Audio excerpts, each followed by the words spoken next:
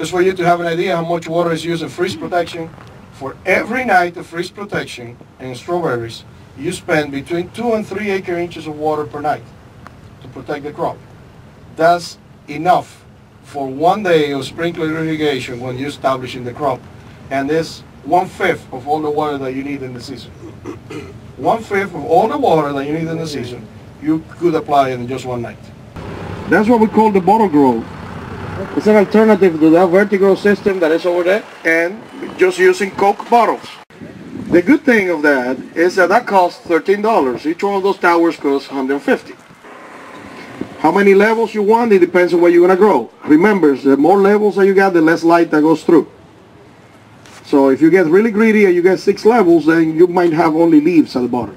That's why, if you got any vertical system like the vertical of this, you need to consider leafy crops at the bottom, provided that the label of the pesticides allow you to spray them if you're going to be intercropping. Keep the plant in it, and really this has helped a lot to us to establish plants in pine bark like you see behind you. We make sure that we just dip the transplant in it, put it on the soil, and that allows us to get faster establishment. One of the biggest problems with pine bark is that it takes forever to get wet.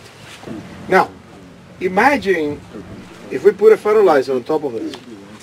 Now all of a sudden we think that we might find the slow release fertilizer integrated to this. So we are working on that too.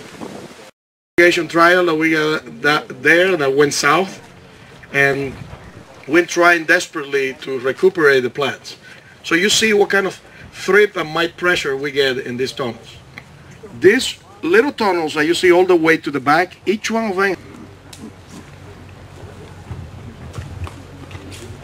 of them is repeated, because that way we can collect data that makes sense.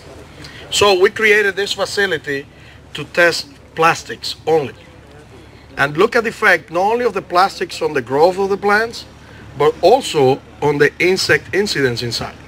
Why? Because a lot of insects use infrared and ultraviolet as a navigation system.